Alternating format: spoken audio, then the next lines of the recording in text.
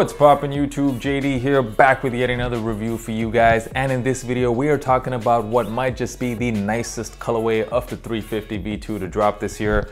We are gonna be talking about the Yeezy 350 V2 Zyon. What up fam? So in this video, I am gonna break down this sneaker, talk about the colorway. We'll also get into how to style these sneakers. Of course, we will be talking about resale as well. And as always, I will be giving you guys that on-feet look, so make sure you stick around until the end of the video. Before we get into the shoes, I just wanna say a big thank you to all of you guys who watch this channel, every single one of you who comment on my videos, who hit me up on Instagram. There's just been a lot of love on the channel lately, and I can see the numbers, like the channel seems to be growing pretty fast right now. So just thank you, man. It's just so dope to see all the support on the channel. So yeah, shout out to you guys. All right, let's talk about these Zyons. So if you've been following my channel for a while, you know I have been hating on Yeezy 350 V2s for a while now. And one of my biggest complaints has always been that the colorways just look too similar, and the colorways are just not that wearable. We got like 20 different versions of like yellow Yeezy 350s. We got some like highlighter green pairs. But as far as like the wearable pairs, they are pretty few and far in between.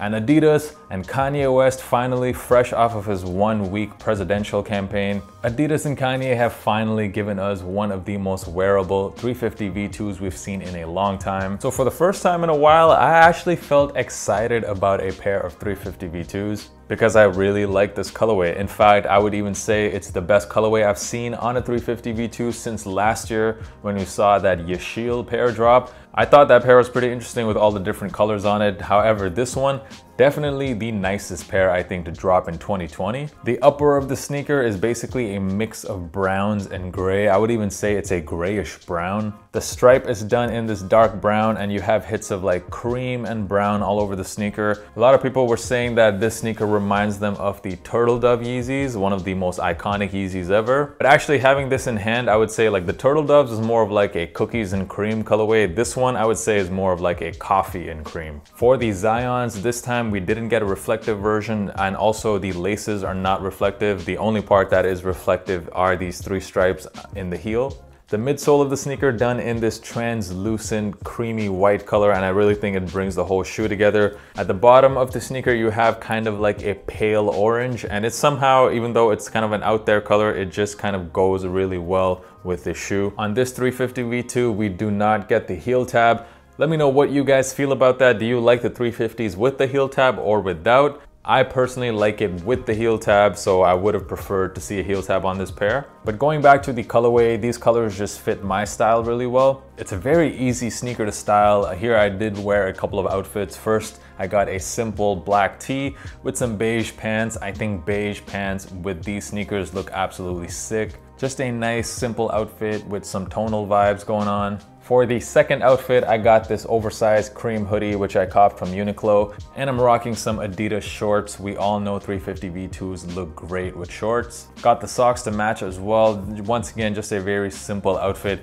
If you're wondering why am I wearing a hoodie with a pair of shorts, well, I don't know, my legs don't really get cold. When it comes to sizing, if you've never worn a pair of 350 V2s before, I personally always go a half size up than pretty much all my other shoes. So go a half size up from your true size, so whatever your Jordan 1 size is, your Air Max 1 size is, just make sure you go a half size up. Very quickly, if you have found this video useful so far and you haven't subscribed to the channel already, make sure you are subscribed, and of course drop a like on the video if you enjoyed it. It really helps out the channel, guys, so make sure you do so. All right, so let's talk about resale. There is a lot to talk about here. I don't know about you guys, let me know down in the comments how many pairs did you guys manage to cop, because these sneakers for me were a pretty easy cop. The reason for that is because pretty much any store that sold sneakers got these shoes. The store list for this was huge. I mean, every single store, whether they've gotten hype releases in the past or not, they definitely still got these Yeezys. So I figured there was a lot of stock, so when I entered raffles, I didn't even enter as many people as I normally do. I pretty much just entered myself and my girlfriend in the raffles, and I still managed to cop 6 pairs. And based on what I've seen online and on Instagram from some of you guys, it looks like a lot of you guys managed to cop this pair.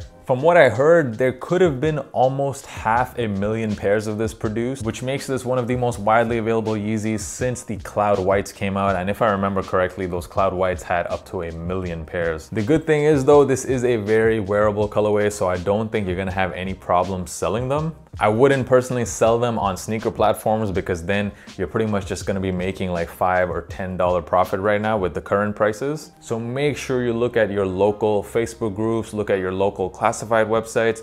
That is where you want to be selling these. I'm guessing a lot of people might even return their pairs, which will make these even easier to cop later on once they restock in several different stores. Here's what I plan to do. All of my pairs in the bigger sizes, I'm gonna basically sell them right now. And the smaller sizes that I managed to cop, I will hold on to them for at least 6 months. The reason that I'm not holding everything is because I really don't see the prices on these going up too fast. I do think they will go up because of how wearable this colorway is, but just because of the quantity out there, I just don't think they will go up that fast. I've seen some people online show off that they've copped like 20, 30, 40 pairs, and that's something I just simply wouldn't do right now because instead of, for example, instead of buying like 6 pairs of Yeezys, a much better investment in my opinion would be like buy 1 pair of Chunky Dunkies. Or just wait till next week when the Jordan 4 Off-Whites come out. That might be, I don't know, 600, 700 for resale. So I would rather buy 1 pair of those than hold on to 3 or 4 pairs of these, because those sneakers are just way more limited, way more hyped, and the chances of those going up faster is much, much higher. So I just personally wouldn't hold a lot of pairs simply because there's better investments out there. I wouldn't mind holding just a few of the smaller sizes. Those typically tend to do much better than big sizes, but otherwise it's just not worth it to me to hold on to these. So I'm planning on selling my bigger sizes in the local markets just for a quick profit. If you took an L on this and you wanted to cop for personal, don't worry because you really shouldn't have too much problem, especially if you look in your local Facebook sneaker groups, look in your classifieds websites, you might find people even selling this for retail or close to retail, especially if they copped it from a store where it's difficult to return it to. All right, so let's get into my favorite part of the video, the cop or drop. And just to be clear guys, this section of the video is when I give you my personal opinion about a sneaker. It has nothing to do with resale.